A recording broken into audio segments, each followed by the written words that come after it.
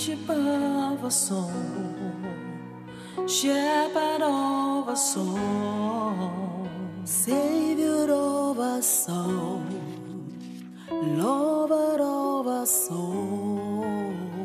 We are on the Lord's side. We will never give up. We are overcomers, for the Lord God is on our side.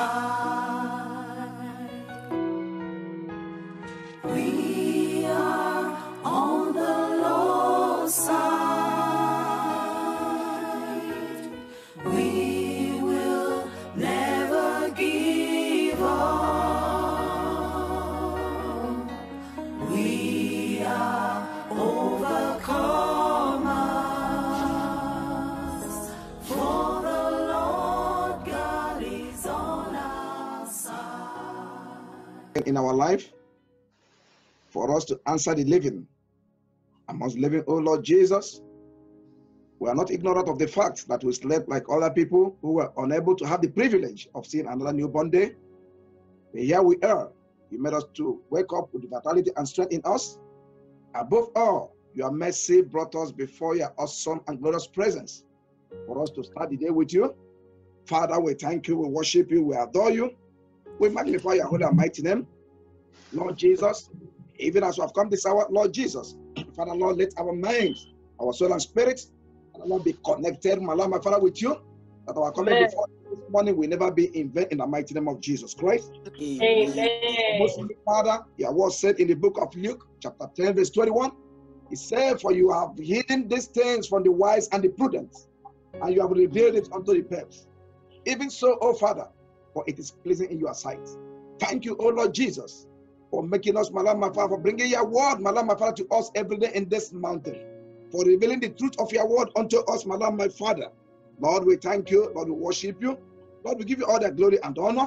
Father, Lord, even as we are back, my Lord, my Father, Father, Lord, to look into your word again by your mercy.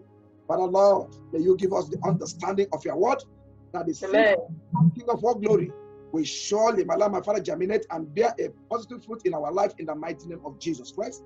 Amen. Every power that's not of you, my Lord, my Father, every mind-wandering spirit, that spirit that will give wrong interpretation of your words to your children, Father, Lord, we bind and cast them away out of our midst in the mighty name of Jesus Christ. Amen. The Spirit of my God, may you come and take over. Come and take place. I step back, that you step forward. Come and speak a word unto us, that at the end, the name of Almighty God shall be glorified and magnified. In Jesus Christ's holy name, we have all prayed with thanksgiving. Beloved, this morning, by the mercy and the grace of Almighty God, we have a word from God. God that has made it possible for me and you to see another newborn day. So please, I therefore enjoin us to open our Bible to the book of Romans, being a place in the Bible that almost all of us we are familiar with. Romans chapter number 12. I'm going to take our reading from verse 1 to 2, as short as it is. The word of God is powerful. Romans chapter 12, I take our reading from verse 1 to 2. And the Bible said, I beseech you therefore, brethren, by the mercies of God, that ye present your bodies a living sacrifice, holy, acceptable unto God, which is your reasonable service. Verse 2. And be not conformed to this world, but be ye transformed by the renewing of your mind, that you may prove what is that good and acceptable and perfect will of God. In other words, conformity will render our body, will render our service unacceptable before God. So that is why, my beloved brethren, The caption of this short word of exhortation this morning is the spirit of conformity, an enemy of our soul. Spirit of conformity, an enemy of my soul, of your soul. Beloved, conformity in this context is that behavior in accordance with socially accepted norms. Behavior in accordance with socially accepted conventions, even though it is not right, even though it is not true, but because it is widely accepted, you keep it. That is what conformity. To conform to one another's pattern, when in reality, you know, is against the word and the commandment of God. Because you have decided to conform, you do what they are doing. After all, other people are doing it. You say what they say, forgetting that the word of God told me and you in the book of Ephesians chapter 4 verse 29. He said, let no corrupt communication proceed out of your mouth, but that which is good to the what? To the use of edifying, that it may minister grace unto the hearers. But because you have decided to be like your friends, after that are my friends, they say it, they do it, you join, forgetting what the word of God has said concerning his children. Because we conform, we wear what they wear outside, just because it is the popular norm, but you know it is ungodly. You dress like the prostitute dress. We do all manner of things that they do outside, knowing fully well that it is not supposed to be so. So I have to say, brethren, that a conformist is therefore someone who is afraid to be different. That Christian, that so-professed Christian, who is afraid to be different, who is afraid to stand out for the truth of the word of God in the environment you may find yourself. You shy away or feels the need to be like everyone else because you follow the multitude. You are now a conformist. Beloved, this opening scripture, Romans 12 verse 1, that we just read, is a short but a most necessary injunction, especially in the life wherein me and you find ourselves today. Because there are all manner of what? There are all manner of lifestyle that many people today, including Christians, have joined in. Why? Because it is widely accepted as what is reigning. It is widely accepted as the norm of the day. But if that one person, if that particular person, if that Christian, if that one that calls himself or herself a Christian, if you are not in spirit, such lifestyle is our arch enemy that is detrimental to our souls. That lifestyle that you have decided to conform with, to compromise with, is your arch enemy targeting your soul. Praise Master Jesus Christ. Hallelujah. That life of complacency, is gradually diverting our attention, especially Christians. It's diverting our attention and focus as believers from pressing and striving into the rest of our Father in heaven through holy and righteous living. The word of God made us to understand in the book of Luke, Luke chapter number 39. Sorry, Luke 13. Luke chapter 13 from verse 24 to 25. Luke 13, 24 to 25, where the Bible, and join me and you, he said we should strive to enter in at the straight gate. We should strive to enter in at the straight gate.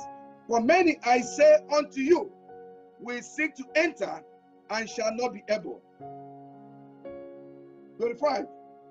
When once the master of the house is risen up and has shut to the door, and ye begin to stand out and to knock at the door, saying, Lord, Lord, open unto us. And he shall answer and say unto you, I know you not whence you are. I now believe that this Bible verse is referring to people that have known God.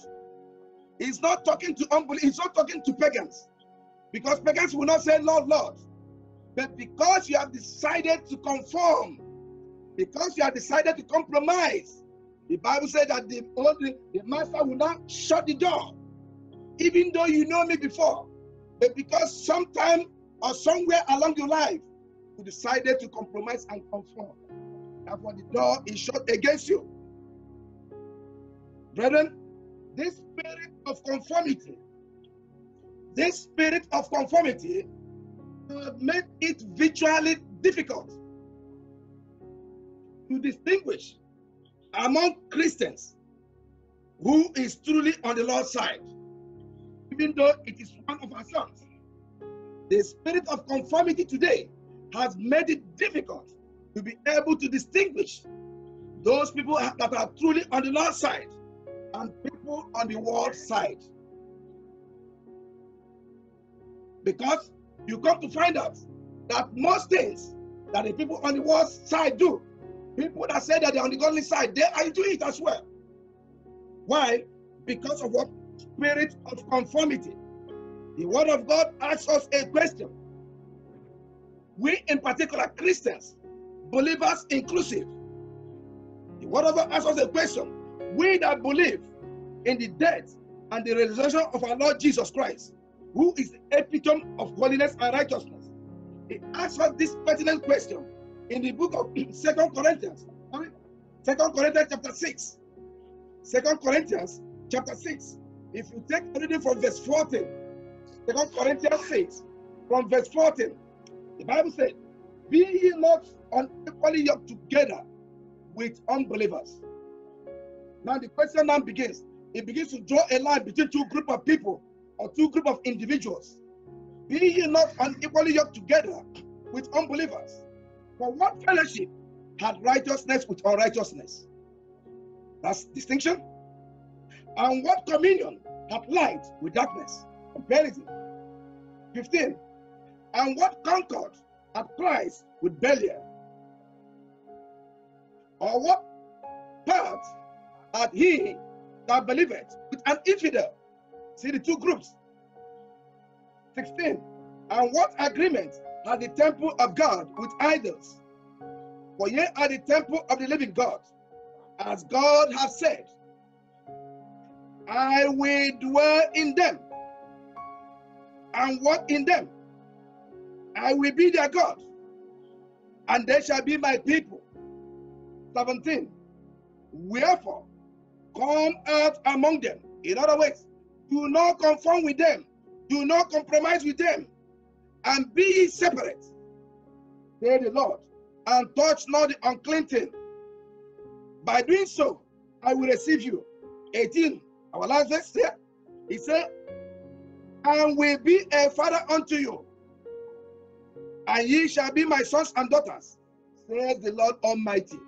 By the time you separate yourself, by the time you make a distinction, by the time you know that no matter the pleasure of life, no matter what you are passing through or what is passing through you, I will not throw in the towel. I will not compromise my faith. Why? Because you really remember, and the Bible said in the book of Matthew chapter 24 verse 13, He said, he that endureth to the end, that same person shall what? Shall be saved.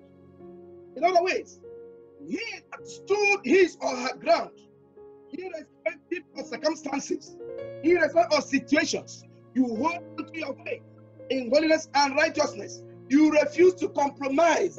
You chase away the spirit of conformity.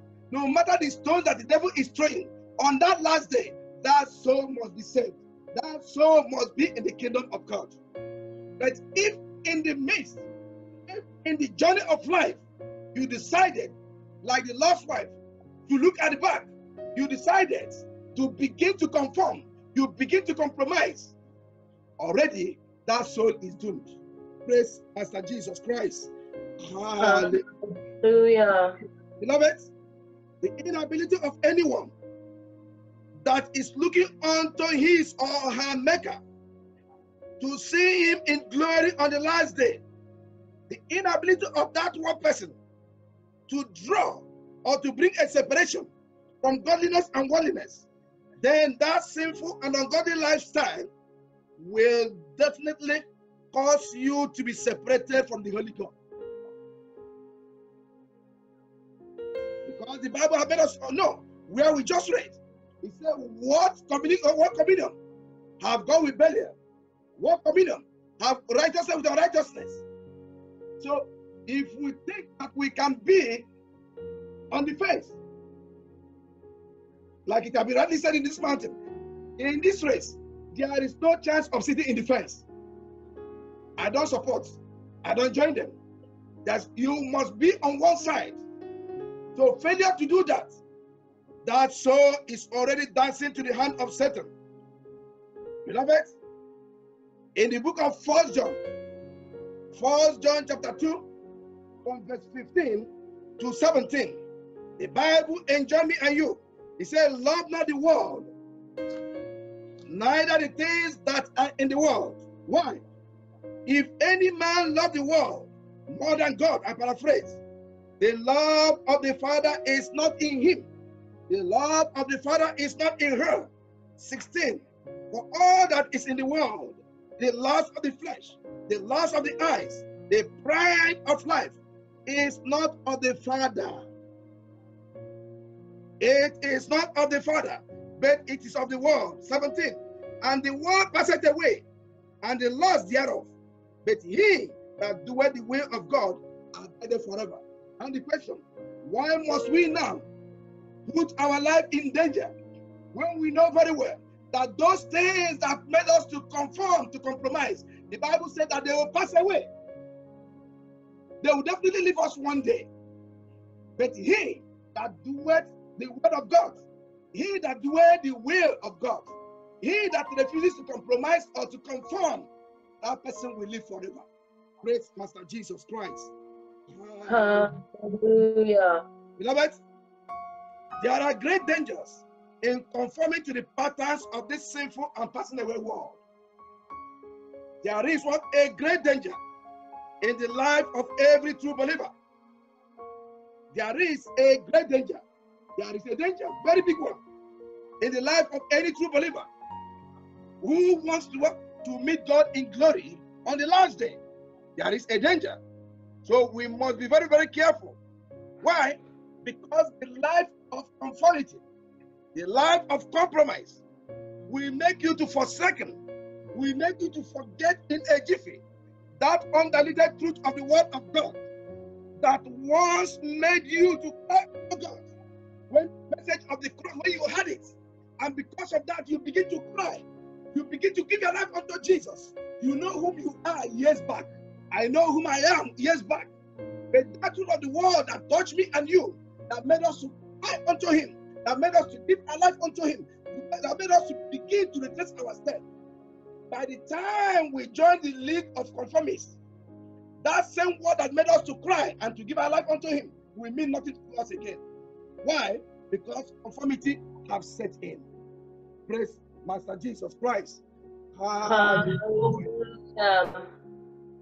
Little wonder, Apostle Paul admonished Timothy, his young associate, not to compromise his faith and teachings if he must end well, if he must survive the euphoria, if he must survive the trials, if he must survive, the enticements of Satan in this sinful world, that is an admonition, that's an advice he gave to the young Timothy in the book of 1 Timothy chapter 4, verse 12.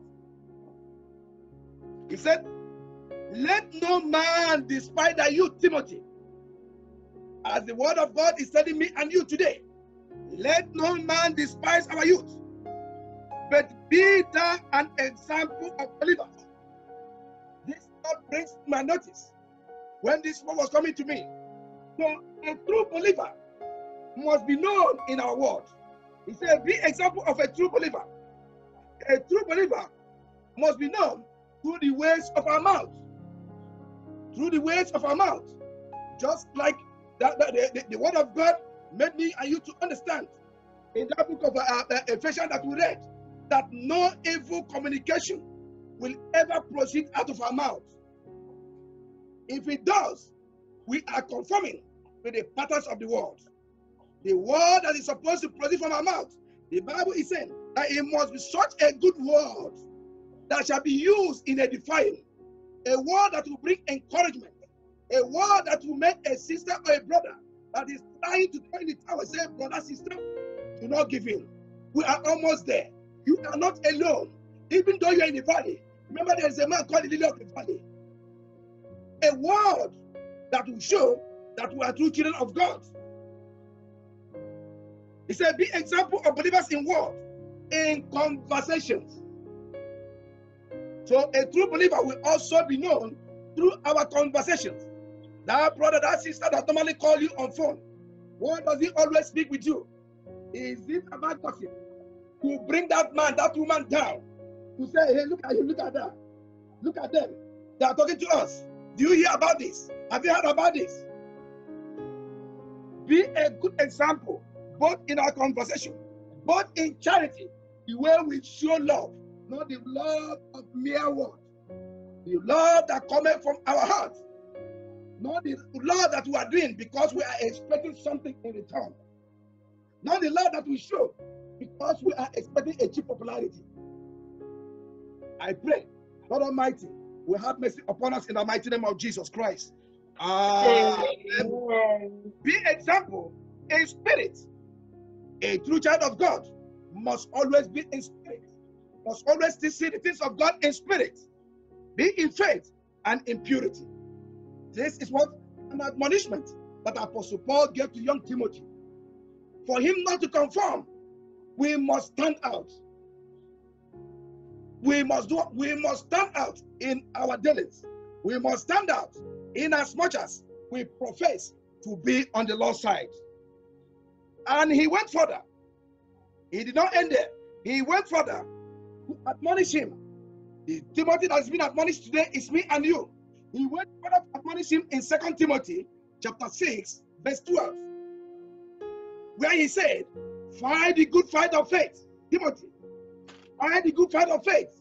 Pray, fight the good of faith. You that is hearing me, lay hold on eternal life, whereunto thou art also called, and have professed a good profession before many witnesses.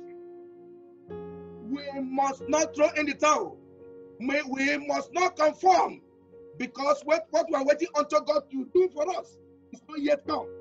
And because we want to do it like the way other people do it, we must not do that. We must not, because we want to achieve our personal goal, we begin to take the wrong way of life. We must not. The spirit of conformity is an arch enemy of our soul. Praise Master Jesus Christ. Hallelujah.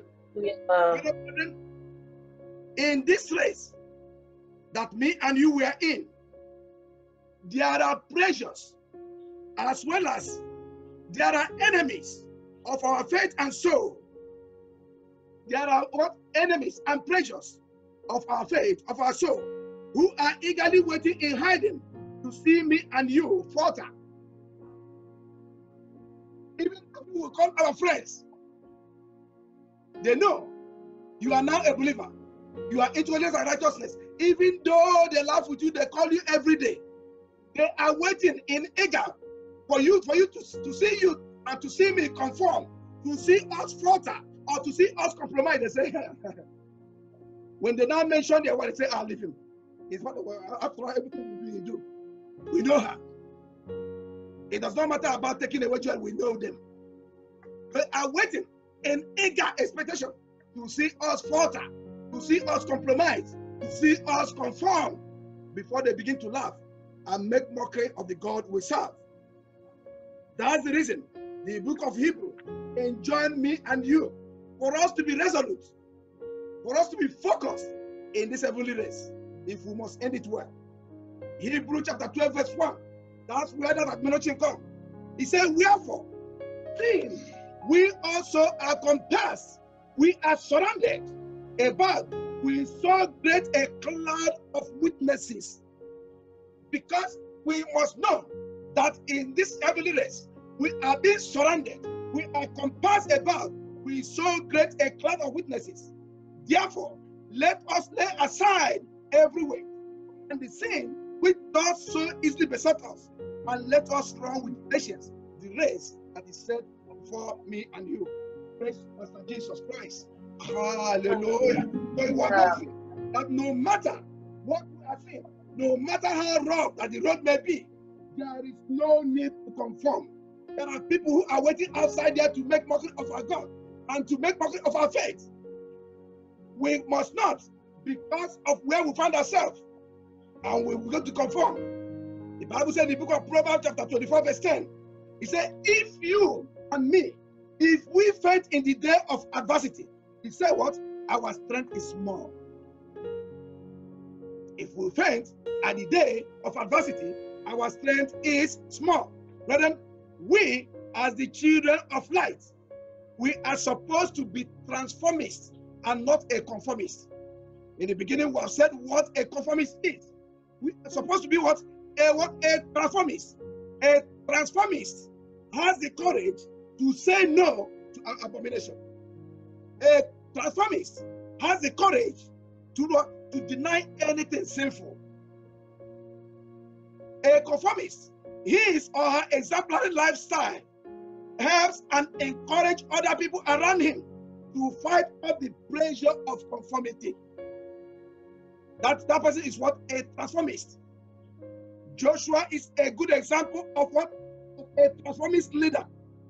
When the people of Israel were not steadfast in their relationship and worship with God, when they were dancing front and back, in the morning they believe in this God, they will sing hallelujah. But the one that brought us out of bondage in the afternoon, because of one need or the other, they begin to sing another song. Joshua told them categorically clear in the book of Joshua 24. It is good we read it. Joshua stood out. He did not conform with them. He stood out as a transformist leader. He told them in the book of Joshua 24, from verse 14 to 15.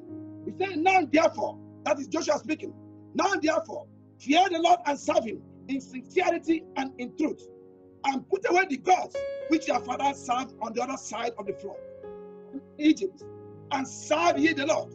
15. And if it seem evil unto you to serve the Lord, choose you this day whom you will serve, whether the gods which your fathers served on the other side of the flood, or the gods of the Amorites, in whose land you dwell. But as of me, that is a transformist leader, as of me and my household, we will serve the Lord.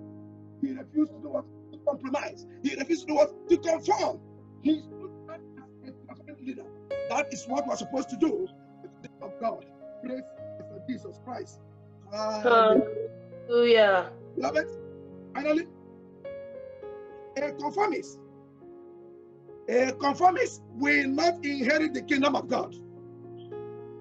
Oh, I was an ardent and a committed Christian when I was in Nigeria, when I was in so country, but because of the circumstances, because of Europe, and that is why, in Europe, you are a conformist. And a conformist can never inherit the kingdom of God. He can never. We cannot, because where we find ourselves, because we change location, the word of God never changed. Though you may change the location, that does not mean we have to change our faith. We must stood our ground. Oh, I was an adult Christian. I was committed Christian before. It is not a yardstick to enter the kingdom of God. Rather, any of such person that lives such lifestyle, you are playing with your soul. In case you don't know, book of Ezekiel made us to understand. I'll end with this Bible verse. Ezekiel chapter 18, verse 24, where he said, but when the righteous turneth away from his righteousness, the one who said, I was heard before, forgot. I paraphrase. The one who said, I was once a prayer leader when I was in Nigeria. He said, when the righteous turneth away from his righteousness and committed iniquity, and doeth according to all the abominations that the wicked man doeth, shall he live? That's the question. And the same Bible answered. He said, all his righteousness that he had done shall not be mentioned. He shall be wiped away like a duster. In his trespass that he had trespassed, in his sin that he had sinned, in them shall he die. So, as we have started this race, if for any reason we begin to do as others do, we begin to conform, the Bible says, even the one we do before shall be wiped away. You see how serious it is. That is why, brethren, this morning, I need us to use a few minutes, a minute or two, to cry unto God and say, Lord Jesus, every spirit of conformity, maybe it has not manifested in my life, but it will manifest in fact as life goes on. Father Lord, you are the one that knows the opening the secrets. You are the one that knows the end from the beginning. Any spirit of conformity will make you to be in the tower. Make you to begin to conform. Allah, my Father, do this. Father, that did not left for me. Father Lord, let that spirit die out of my life right now in the mighty name of Jesus Christ. In the name of Jesus. Amen. Father, in the name of Jesus, Father,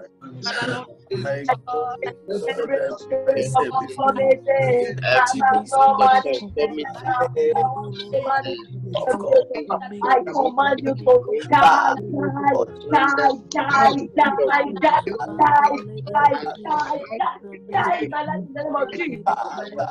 name of Jesus. Name of Jesus.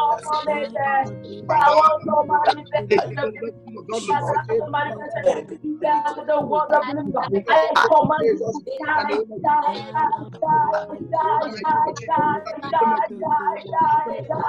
In Jesus Christ, mighty name, we are praying.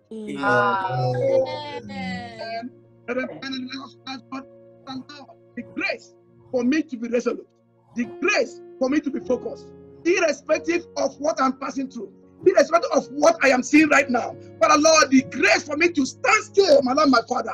Father Lord, to follow you in holiness and righteousness until I meet you on the last day in glory. Father Lord, I receive that grace this morning in the mighty name of Jesus Christ. Let's open our mouth. Father, in the mighty name of Jesus